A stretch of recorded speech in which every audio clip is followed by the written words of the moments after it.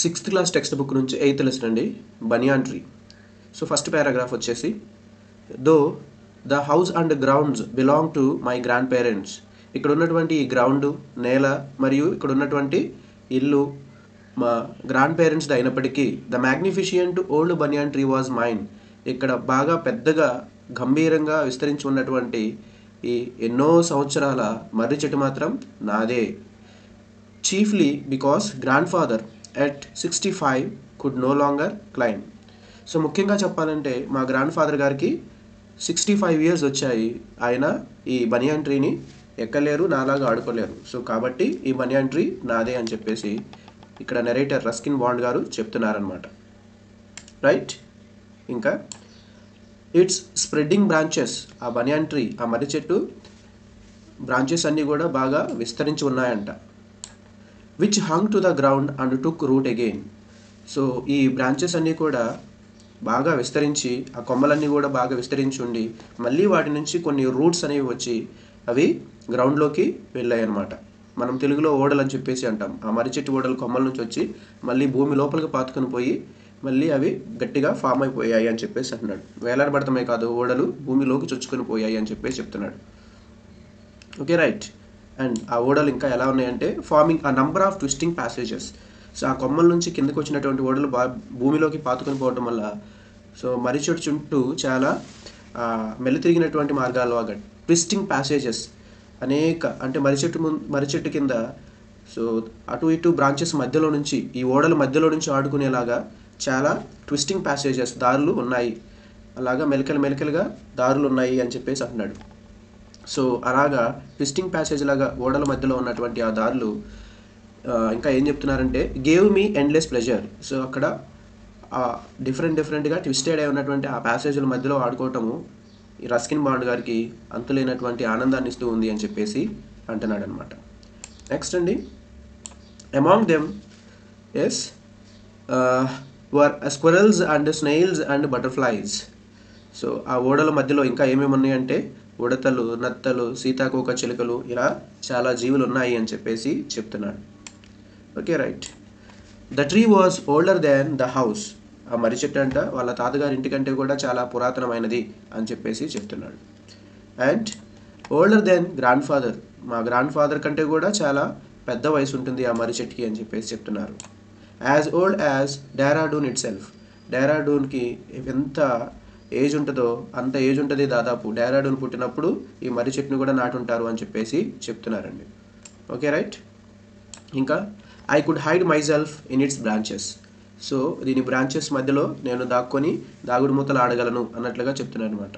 So చాలా పెద్దగా ఉన్నాయి దాని బ్రాంచెస్, ఆ ఓడలన్నీ కూడా అని.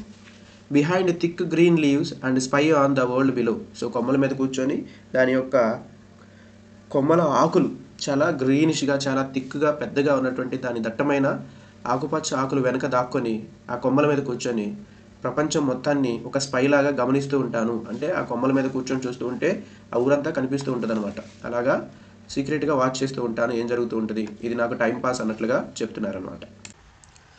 థర్డ్ పారాగ్రాఫ్ అండి, my first friend was a small grey squirrel.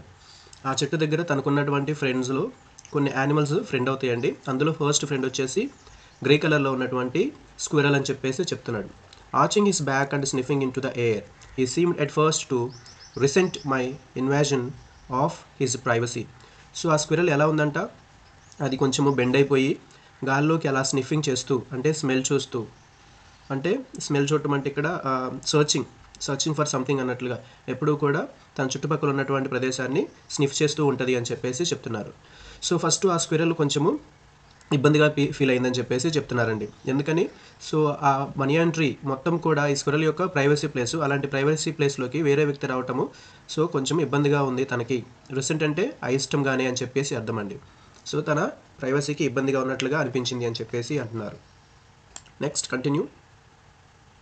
But when he found that I did not arm myself with catapult are air gun. కానీ నా చేతిలో ఎలాంటి ఈ ఎయిర్ గన్ కానివ్వండి, లేకపోతే సో మనం తెలుగులో కాట్బేల్ అని చెప్పేసి అంటాం కదండి, అలాంటిది కానీ ఇలాంటి ఆయుధాలు ఏమీ లేకపోవటం చూసిందనమాట. సో అప్పుడు ఎలా ఫీల్ అయిందంటే ఈ స్క్విరల్, హీ బికేమ్ ఫ్రెండ్లీ. అవేమీ లేకపోతే నాకు డేంజర్ ఆర్ థ్రెట్ కోసం వచ్చినటువంటి వ్యక్తి కాదు అని ఎప్పుడైతే స్క్విరల్ కనిపించిందో అప్పుడు ఫ్రెండ్లీగా ఉండటం స్టార్ట్ చేసిందంట.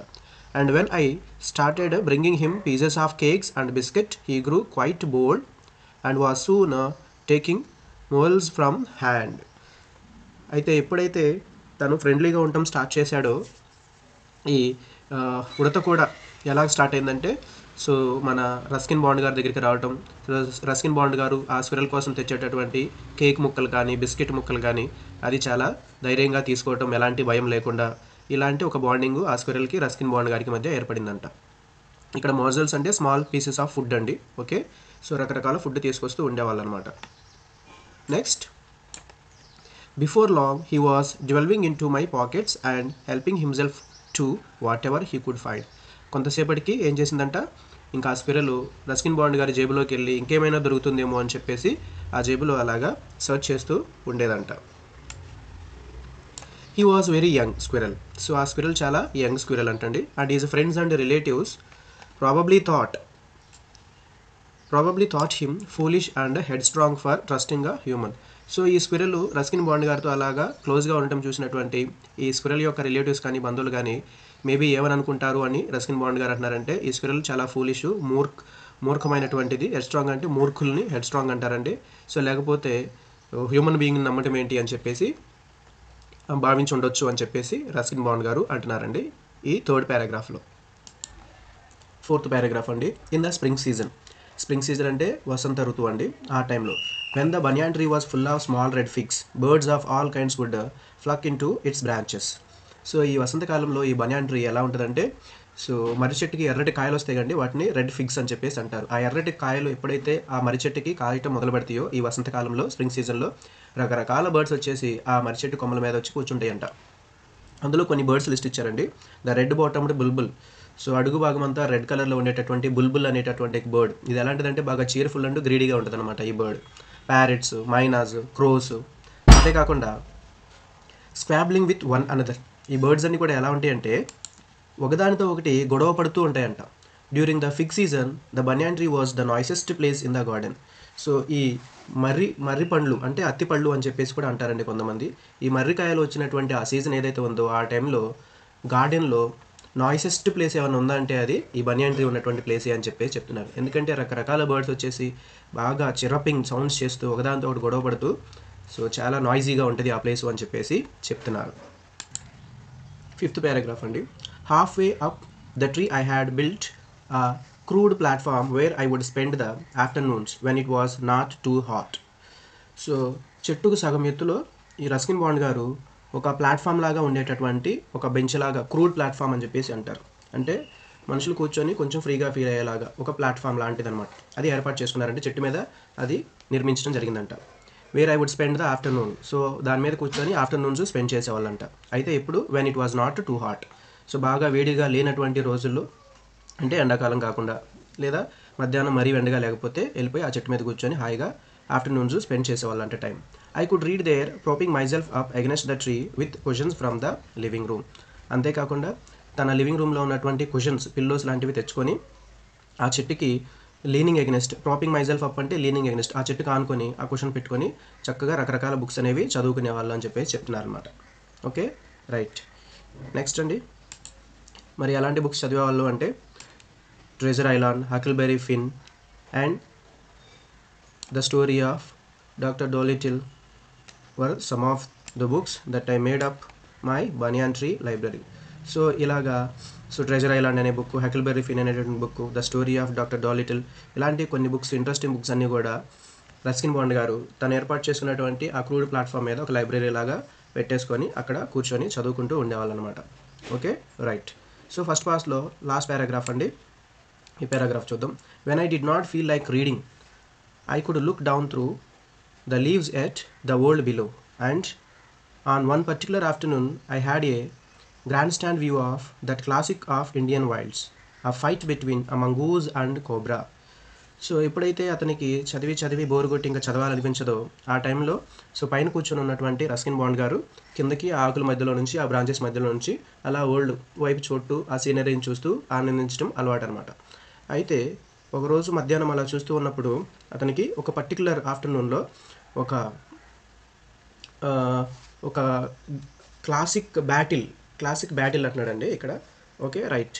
సో ఒక ముంగిస మరియు పాము మధ్య జరిగినటువంటి ఒక గొడవ, అవి రెండు పోట్లాడుకుంటున్నటువంటి దృశ్యం కనిపించింది అని చెప్పేసి చెప్తున్నారు. సో అది ఎలా ఉంది ఏంటి అనేది పార్ట్ 2లో మనకి క్లియర్గా ఎక్స్ప్లెయిన్ చేయడం జరుగుతుంది.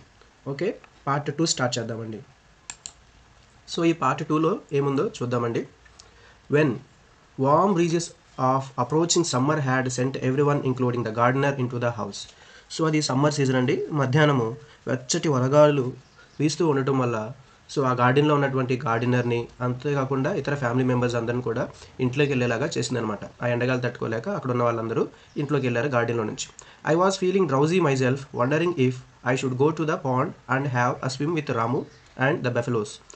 సో రస్కిన్ బాండ్ గారు కూడా కొంచెం డ్రౌజీగా ఫీల్ అయ్యారంట. ఎండకి నిద్ర వస్తున్న ఫీలింగ్ కలిగింది. అయితే తను ఏమనుకున్నాడంటే ఇంట్లోకి వెళ్దామా, లేకపోతే ఆ పాండ్ చెరువు దగ్గరికి వెళ్ళి రాముతో కలిసి స్విమ్మింగ్ చేద్దామా. రాము గేదెలు తోడుకొని ఆ పాండ్ దగ్గరికి, చెరువు దగ్గరికి వెళ్తాడనమాట. సో రాముతో పాటు ఆ గేదెలతో కలిసి నేను కూడా అక్కడికి వెళ్ళి స్విమ్మింగ్ చేద్దామా అని అనుకుంటున్నాడు అనమాట రస్కిన్ బాండ్ గారు. When I saw a huge black cobra gliding out of A clump of cactus. So అలా అనుకునే సమయానికి సడన్గా క్యాక్టస్ ట్రీస్ ఉంటాయి కదండి, ఈ క్యాక్టస్ ట్రీస్ గుబురుగా ఉన్నటువంటి ఆ ప్లేస్లో నుంచి సడన్గా ఒక బ్లాక్ కోబ్రా, పెద్దటి నాగుపాము అనమాట, ఒక బ్లాక్ కోబ్రా బయటకు వచ్చేసింది అనమాట పాకుంటూ. అట్ ద సేమ్ టైమ్ ఆ mongoose emerged from the bushes and went straight for the cobra. అదే సమయానికి పక్కనే ఉన్నటువంటి గుబురుల్లో నుంచి, పొదల్లో నుంచి ఒక మంగూస్ కూడా బయటకు వచ్చేసి స్ట్రైట్గా కోబ్రా వైపు వెళ్ళిపోయిందంట. రైట్. సో నెక్స్ట్ ఏం జరిగిందో చూద్దాం. In a clearing beneath the banyan tree, in bright sunshine, they came face to face. So in a clearing beneath the banyan tree, so ఈ మర్రి చెట్టు కింద ఉన్నటువంటి ఖాళీ ప్రదేశంలో, ఇన్ బ్రైట్ సన్షైన్, బాగా మంచి బ్రైట్గా ఉన్నటువంటి ఎండలో, they came face to face, ఈ మంగూజు పాము ఒకదానికొకటి ఎదురెదురుగా వచ్చాయన్నమాట. The cobra new only too well that the grey mongoose 3 feet long was superb fighter. ఈ కోబ్రాకి తెలుసు అనమాట, ఈ 3 అడుగులు ఉన్నటువంటి ఈ మంగూస్ చాలా మంచి ఫైటరు అనే విషయం ఆల్రెడీ కోబ్రాకి తెలుసు. అంతేకాదు కోబ్రాకి ఈ మంగూస్ గురించి ఫైటర్ అనే కాకుండా క్లవర్ అండ్ అగ్రెసివ్, చాలా తెలివిగలదని, చాలా అగ్రెసివ్ అని చెప్పేసి బాగా నైపుణ్యం కలిగినటువంటిదని. అగ్రెసివ్ అంటే ఇక్కడ పోరాట యోధులుగా చెప్పుకోవచ్చు అనమాట. అగ్రెసివ్గా బాగా దూకుడుగా ఉంటుంది అని చెప్పేసి కోబ్రాకి తెలుసు. But the cobra two was skilful.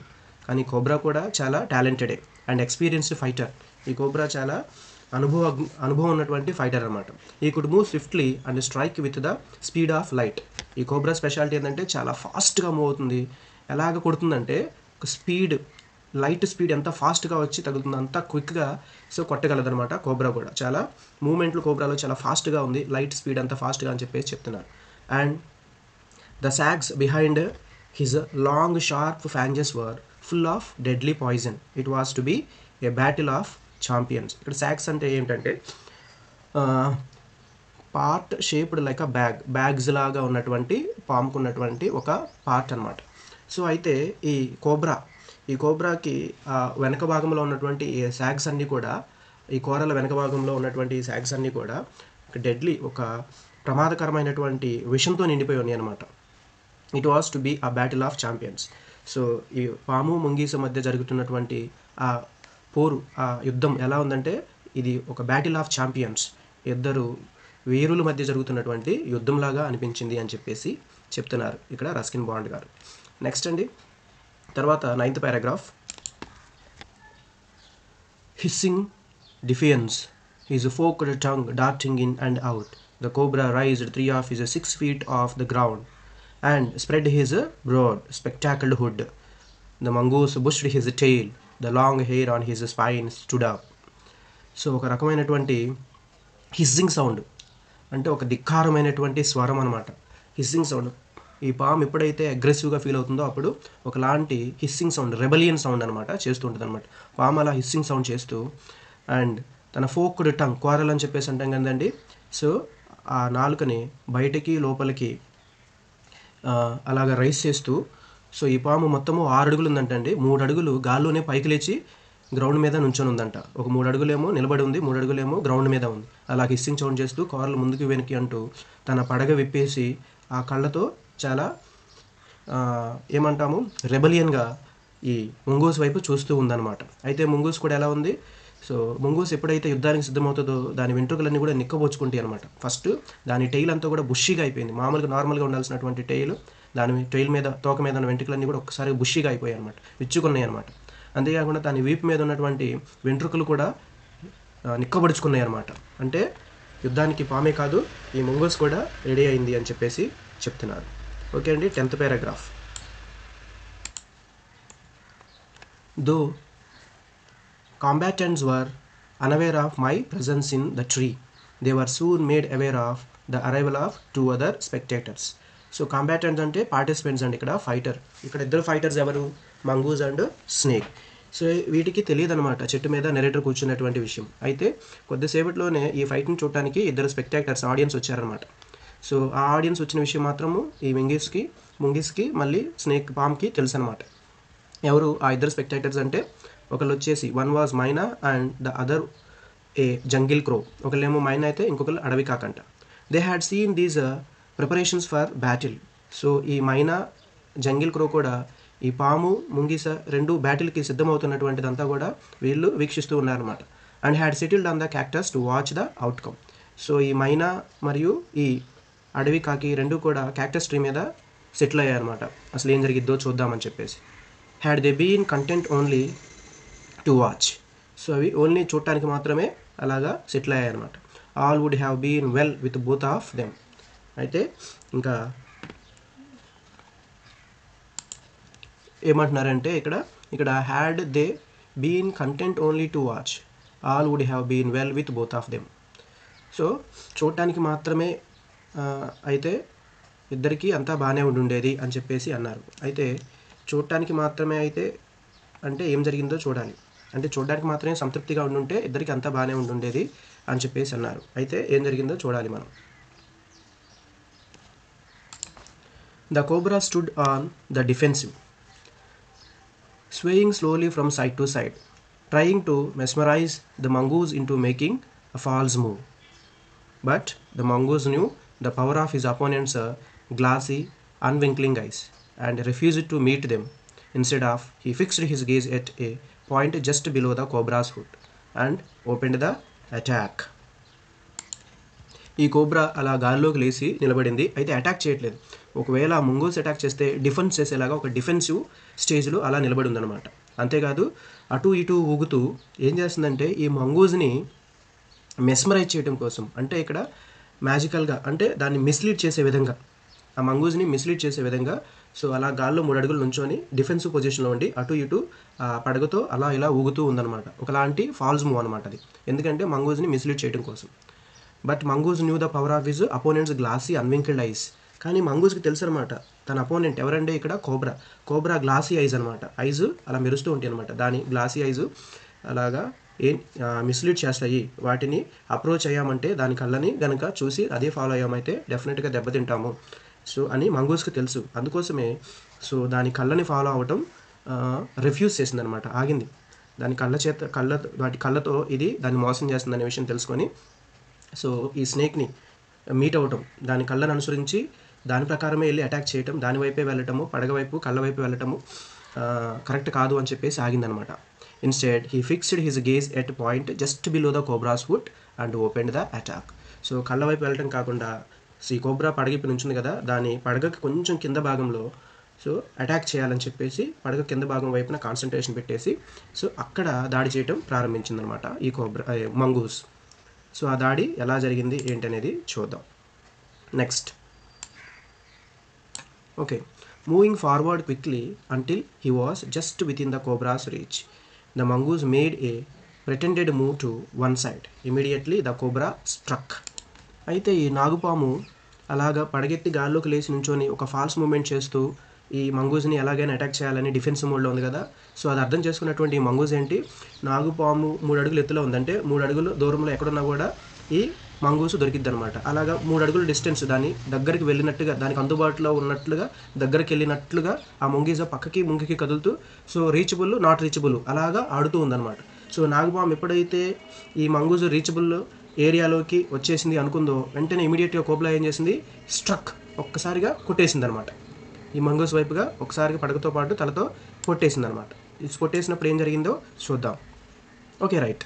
His great hood came down so swiftly that I thought nothing could save the mongoose, but the little fellow jumped neatly to one side and darted in as swiftly as the cobra, biting the snake on the back and darting away again out of reach.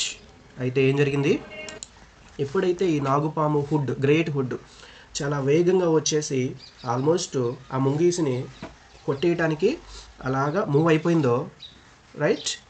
So అప్పుడు మన Ruskin bond గారు ఏమనుకున్నారంట, so ఇక ఈ ముంగీస్ని ఎవరు save చేయలేరు అని చెప్పేసి అనుకున్నాడంట. అంటే ఇక నాగుపాము చేతిలో ముంగీస్ పని అయిపోయింది అని చెప్పేసి అనుకున్నాడు అనమాట.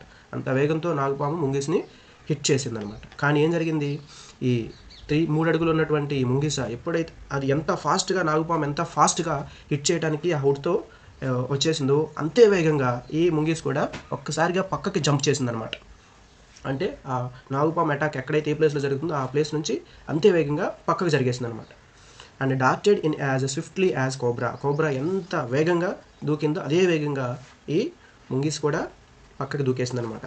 సో పక్కకు దూకి వెంటనే కింద అటాక్ చేసినటువంటి నాగుపాము పడగ మీదకి ఒక్కసారిగా అటాక్ చేసి దాని వీపు పైన, ఈ పడగ పైన, దాని పడగ పైన ఎప్పుడైతే నాగుపాము పడగ కిందకి ల్యాండ్ మీదకి వచ్చేసిందో సో ఆ పడగ పైన ఈ ముంగుజ అటాక్ చేయటం జరిగిందనమాట. Okay right. Next 13th paragraph అండి. At the same moment that cobra struck, the crow and myna hurled themselves at him, only to call it away in midair. Striking insults at each other, they returned to the cactus plant. A few drops of blood glistened on the cobra's back. ఎప్పుడైతే ఈ cobra అలాగా ఢీకొందో, అంటే mongoose మీద attack చేయడానికి ఢీకొందో, so at the same time ఈ మైనా, ఈ అడవికాకి రెండూ కూడా అలాగా గాల్లో వచ్చేసాయి అనమాట. నాగుపాము ఇవి ఢీకొనే సమయానికి అదే క్షణంలో వచ్చేసి ఒకదానికొకటి ఢీకొన్నాయి అనమాట గాల్లో, ఈ మైనా అండ్ ఈ జంగిల్ క్రో కూడా. సో ఒకదానికొకటి తిట్టుకుంటూ మళ్ళీ క్యాక్టస్ ట్రీ మీదకి వెళ్ళిపోయి అక్కడ మళ్ళీ సెటిల్ అయ్యాయి అనమాట. అంటే సో ఇవి రెండు కూడా ఒకదానికొకటి పోటీ పడుతూ ఉన్నాయి అనమాట.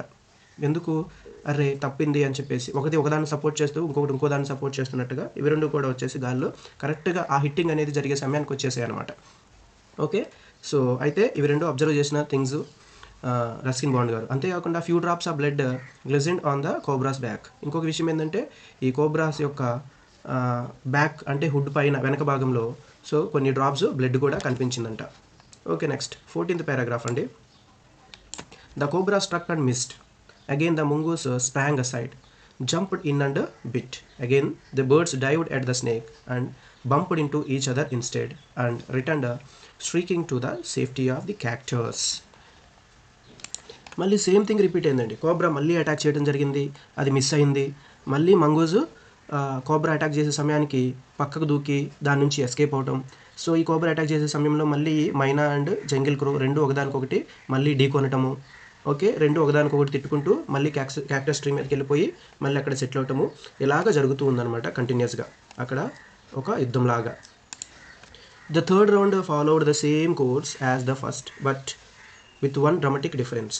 సో ఈ మూడో రౌండ్ కూడా ఫస్ట్ రౌండ్ లాగా అలాగే జరిగింది, కానీ థర్డ్ రౌండ్లో కొంచెము తేడాగా జరిగింది అని చెప్పేసి చెప్తున్నారు రస్కిన్ బాండ్ గారు. The crow and Maina still determined to take part in the proceedings. So ఈ యుద్ధంలో ఈ మైనా అండ్ జంగిల్ క్రో రెండు కూడా పార్టిసిపేట్ చేయాలి. They wanted to take part, దీంట్లో భాగస్వామ్యం అవ్వాలని చెప్పేసి నిర్ణయించుకుంటాయి అనమాట. డైవ్డ్ ఎట్ ద కోబ్రా అనుకుని రెండు కూడా కోబ్రా మీదకి దూకుతాయి అనమాట. But this time they missed each other as well as their mark.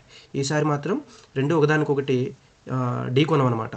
ఒకదానికి మార్క్ ఢీకొనేటటువంటి మార్కు ఫ్లో ఏదైతే ఉందో ఆ పాయింట్, పర్టికులర్ పాయింట్ని ఒకదానికొకటి మిస్ అవ్వటం జరిగిందనమాట. Okay right. సో అయితే ఏం జరిగిందో చూద్దాం. Next point. ఇక్కడ మైనా flu and reach its parch. So మైనా ఏం చేసింది, ఎగిరింది. ఇటు సైడ్ నుంచి మైనా, అటు సైడ్ నుంచి జంగిల్ క్రో రెండు ఎగిరాయి. సో కాకపోతే మైనా ఏం చేసిందంటే మళ్ళీ వెనక్కి వెళ్ళిపోయి దాని సేమ్ పొజిషన్లో దాని యొక్క అవి ఇప్పుడు దాకా ఎక్కడ ఉన్నాయండి, క్యాక్టస్ ట్రీ దగ్గర ఉన్నాయి కదా, అక్కడ సేమ్ పొజిషన్కి మళ్ళీ వెనక్కి వెళ్ళిపోయింది అనమాట. రాలేదు ఈ క్రోతో హిట్ ఢీ కొనడానికి రాలేదు. అయితే క్రో ఏం చేసింది, క్రో వచ్చేసింది అనమాట. క్రో try to pull up in the mid air and turn back. So క్రో వచ్చేసింది, సగం దూరం వచ్చేసింది, ఇంకా వెనక్కి వెళ్ళలేదన్నమాట. సో ఇంకా మైనా ఆపేసరికి టర్న్ బ్యాక్, వెనక్కి తిరిగే సమయానికి in the second that it took the bird to this cobra whipped his head back and struck with great force. అది అట్లా వెనక్కి తిరిగి ఇంకా వెనక్కి వెళ్ళిపోయే సమయానికి ఏం చేసిందంటే ఈ కోబ్రా సో గాల్లో లేచి ఒక్కసారిగా ఈ జంగిల్ క్రో హెడ్ మీద, తల వెనక భాగం మీద ఒక్కసారిగా కొట్టేసిందనమాట బాగా ఫోర్స్తో, అంటే కాటు వేసిందని చెప్పుకోవచ్చు అనమాట. So his snout థర్డింగ్ against the crores body. So ఈ జంగిల్ క్రో యొక్క బాడీ మీద ఒక్కసారిగా బలంగా కొట్టిందనమాట. సో ఈ కాకి యొక్క శరీరము ముక్కు భాగం మీద గట్టిగా ఒక్కసారిగా కొట్టిందనమాట, అంటే కాటు వేసిందని చెప్పుకోవచ్చు మనం. నెక్స్ట్ 16th పారాగ్రాఫ్ అండి. I saw the bird ఫ్లంగ్ nearly 20 feet across the garden. It ఫ్లట్టర్డ్ about for a while then లే అస్టిల్. సో ఆ చెట్టు మీద కూర్చొని చూస్తున్నారు అనమాట నెరేటర్. సో ఆ బర్డు దాదాపుగా 20 అడుగుల దూరంలో ఎగిరిపడింది అనమాట ఆ గార్డెన్లో. అంటే ఆ స్నేక్ కోబ్రా అంత ఫోర్స్తో కొట్టిందనమాట. సో ఆ 20 అడుగుల దూరంలో ఎగిరిపడింది అనమాట. ఆ పడినటువంటి ఆ jungle crow ఫ్లట్టర్డ్ about for a while then లే స్టిల్.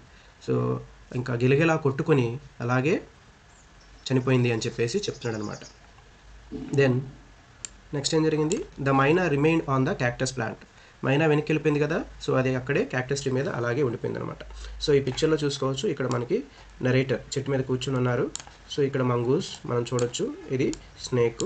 ఈ స్నేక్ కొట్టడం వల్ల ఈ కాకి వచ్చేసి 20 అడుగుల దూరంలో పడిపోయింది. సో ఇవన్నీ మనం అబ్జర్వ్ చేయొచ్చు అనమాట. Okay right. నెక్స్ట్ అండి, and when the snake and the mongoose return to the fight. So ఈ కాకి చనిపోయిన తర్వాత ఈ స్నేకు మంగూజు రెండు కూడా మళ్ళీ ఆ రెండింటికి ఉన్న యుద్ధంలో నిమగ్నం అయిపోయాయి అనమాట. Okay right. Very wisely decided not to interfere again. The cobra was weakening and the mongoose walking fearlessly up to it raised himself on his short legs and with a lightning snap held the big snake by the snot. Right. అయితే ఇక్కడ ఏం జరిగిందంటే మైనా decide అయిందనమాట. So ఈ బ్యాటిల్లో interfere అవ్వకూడదని చెప్పేసి మైనా అక్కడే ఉండిపోయింది. అయితే కోబ్రా చాలా వీకెనింగ్, బాగా బలహీనపడుతూ ఉండిపోయింది అనమాట. మంగూజు మాత్రం నిర్భయంగా దాని దగ్గరికి నడుస్తూ తన చిన్న కాళ్ళు, పొట్టి కాళ్ళు అనమాట. ఓకే, తన చిన్న కాళ్ళతో నిర్భయంగా ఈ కోబ్రా దగ్గరికి నడుస్తూ వెళ్ళిందనమాట. ఓకే, ఒక్క మెరుపు వేగంతో ఈ పెద్ద పాముని ముక్కుతో పట్టుకుందనమాట. Okay right. ఎవరు? ముంగిస్. దెన్ వాట్ హ్యాపెన్, మెరుపు దాడి చేసిందనమాట స్నేక్ మీద, కోబ్రా మీద. The cobra wreathed and lashed about in a frightening manner and even coiled itself about the mongoose, but to no avail. So నాగుపాము భయంతో వణికిపోయిందనమాట. ఈ ముంగీసు ఈ నాగుపాము చుట్టూ నాగుపాము మీద అటాక్ చేసింది. ఈ నాగుపాము భయంతో వణికిపోయి ముంగీసు చుట్టూ తిరిగిందనమాట. కానీ పాముకి ఎలాంటి ప్రయోజనం లేకుండా పోయింది. The little fellow hung గ్రిమ్లీ on until the snake head ceased to struggle. So ఈ లిటిల్ ఫెలో అంటే ఎవరండి ఇక్కడ? ముంగూజ్ అనమాట. సో ఈ ఏం చేసిందనమాట, ఈ పాము యొక్క హుడ్ని పట్టుకొని అలాగే ఉందన్నమాట. ఎప్పటి వరకు? ఈ పాము స్ట్రగుల్ అంతా ఆపే వరకు కూడా, స్ట్రగుల్ సీజ్ అయ్యే వరకు, అంటే ఈ పాము గిలిగిలా కొట్టుకుంటుంది కదా, అలా కొట్టుకోవడం ఆపే వరకు కూడా ఇంకా గ్రిప్ అనేది వదలలేదన్నమాట మంగూస్. ఈ then smelt along it's క్వీవరింగ్ length, gripped it round the hood and dragged it in to the bushes. ఈ పాము గిలగిలా కొట్టుకోవటం ఆపే వరకు ఈ చిన్న మంగూజు భయంకరంగా వేటాడిందనమాట. అలాగే పట్టుకొని దాన్ని వేలాడబడుతూ అసలు వదలలేదనమాట. పాము అటు ఇటు తిరుగుతున్నా కూడా పట్టుకొని అలాగే వేలాడింది, కానీ ఆ గ్రిప్ అయితే వదలలేదు. ఆ తర్వాత ఈ పాముని ఏం చేసింది, ఆ దగ్గరలో ఉన్న పొదల్లోకి లాక్కెళ్ళిపోయిందనమాట. వణుకుతూ ఉన్నటువంటి ఆ పాముని కొంచెం ఒకసారి అలాగా స్మెల్ చూసి, సో దీనిపైన అయిపోయింది, స్మెల్ చూసి డిసైడ్ అయిందనమాట, ఇక దీనిపైన అయిపోయింది అని చెప్పేసి ఇక దాన్ని పట్టుకొని, ఆ తల పట్టుకొని హుడ్ పట్టుకొని పొదల్లోకి లాక్కొని వెళ్ళిపోయిందంట mongoose. Next, the Maina dropped cautiously to the ground, hoped about, paid in to the bushes from A safe distance and then with a స్ట్రిల్ cry of congratulations flu అవే. ఈ మైనా మాత్రం జాగ్రత్తగా నేల మీదకి వచ్చేసి ఆ బుషెస్లోకి లాక్కెళ్ళినటువంటి ఆ గ్రౌండ్ దగ్గరికి వచ్చేసి అక్కడ కొంచెం దూరంలో, అంటే సేఫ్ డిస్టెన్స్లో నుంచొని ఆ పొదల్లోకి తొంగి చూస్తూ ఈ మంగూస్కి కంగ్రాచులేషన్స్ చెప్పేసి ఎగిరి వెళ్ళిపోయిందనమాట. సో అంతటితో అయిపోయిందండి ఈ లెసన్. రస్కిన్ బాండ్ గారు రాసినటువంటి ఈ లెసన్.